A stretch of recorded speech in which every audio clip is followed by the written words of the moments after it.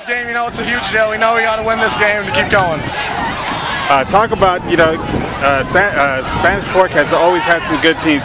How does it finally feel to get you guys over the hump? You know, I knew it was going to happen sometime. I'm just glad it was this year. It's got to feel good hooking up with your cousin twice. I mean, it's got to feel really good, you know, being here with your cousin. Talk about you two, you know, as a teammates, you know, together on this team. You know, that definitely never gets old to keep passing to him, but it's nice to have a lot of other great receivers to keep us balanced. You guys are going to play the winner of Dixie and Juan Diego. What do you know about either team? Oh, I know they're both great teams. I know we got to come out, play our hardest if we want to get a state championship.